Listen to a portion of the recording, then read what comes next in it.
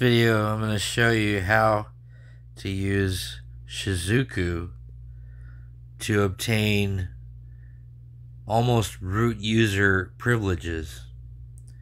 So there's a step-by-step guide via wireless debugging, and usually this is the way to do it.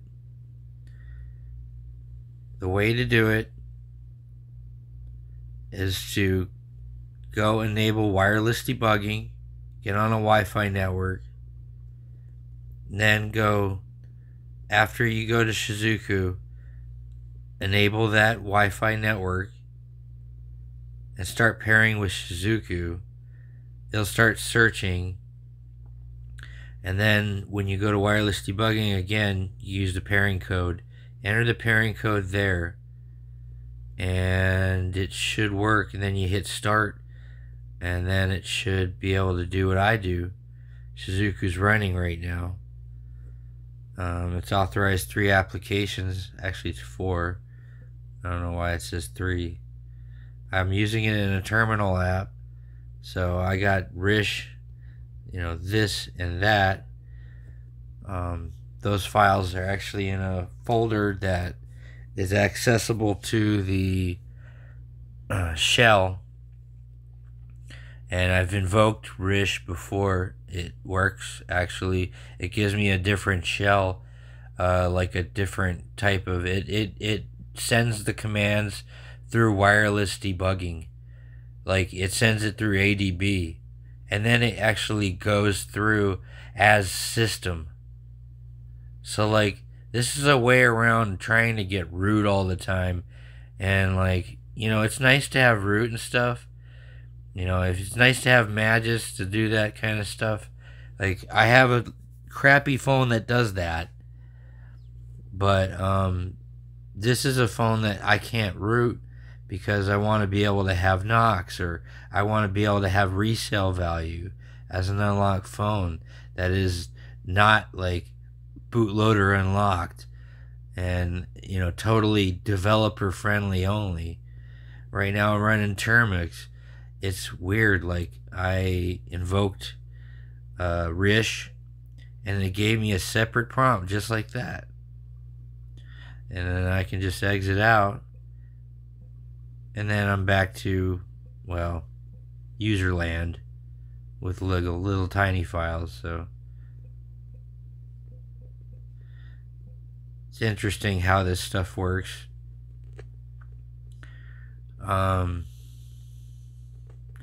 Yeah, I haven't really played with it too much yet, but I'm pretty sure that it's gonna be useful for all sorts of applications, like maybe even userland if I enabled it, because you can have different distros on here. What I like is the fact that you could have XFCE, and that costs like $2 or something, but like, you could have XFCE running on Ubuntu and actually get it to run as system on your machine without root, without destroying everything. Like, it's actually possible. Yeah, so I mean, that's Shizuku for you in a nutshell. I've authorized a bunch of apps already. I've authorized it for using in the terminal. It actually, when I invoked it, it actually asked if it wants to have access in the future. So it'll execute everything through Shizuku right there, if you can read that. So this is all interesting stuff. The way Shizuku works is very interesting. You can start with wireless debugging, just like I said. Enable your developer options. This doesn't require you having root, but you can actually get like system, and you can start using this stuff. Like, gives you a different shell. Like, the whole point of this is it helps normal apps use system APIs directly with ADB root privileges in a Java process started with that process. So it basically gives you access to a host of different properties, a whole host of different I guess different things you could get access to at some point. And there's a big list of them. There's like how many different things you can get through this API. Let's see. I was just at it. There we go. So it says here we can see how many different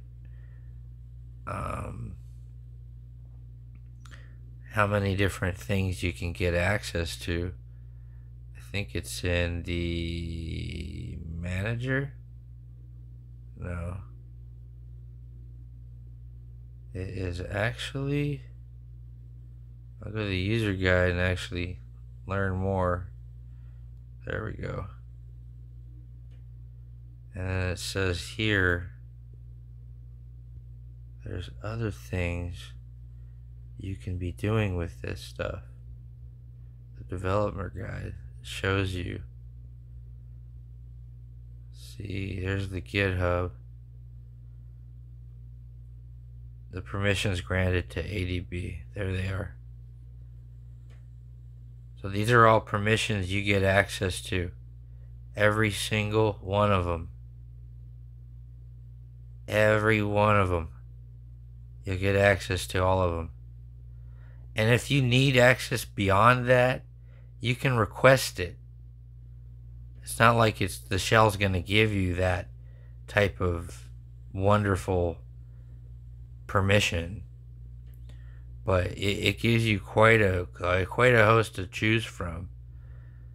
You know, it's quite a big smattering of different permissions you get access to. Like, you could get stuff that could mess up your phone, even like, you know, test biometric or access TV descrambler, or you know, anything that you can think of. Like, you can actually access it through a system shell, and it goes through ADB and it acts like system. So again, we're showing you exactly what you get access to through shell through ADB at least, and this running as a system service. So those are the permissions granted. I have yet to even invoke any of them yet, but the old method was extremely slow, need to process text, and the possibility limited to available commands.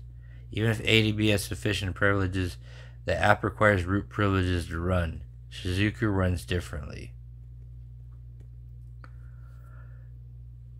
So right now I've got a manager. It's actually using Termux for its manager, and I don't need root. It's acting like the middleman to receive the request from the app. It's sent to the system server and sends back the results.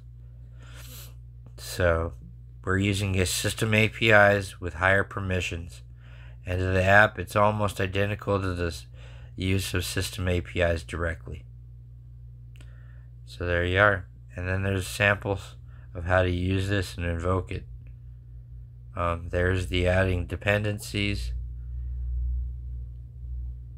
and the binders. You can use Sui, but that requires root. And then Shizuku, well, it asks you to actually invoke it that way under permission, and you could add your different permissions as you need. Requesting permissions, you can request them, different ones for booleans here, even check permissions.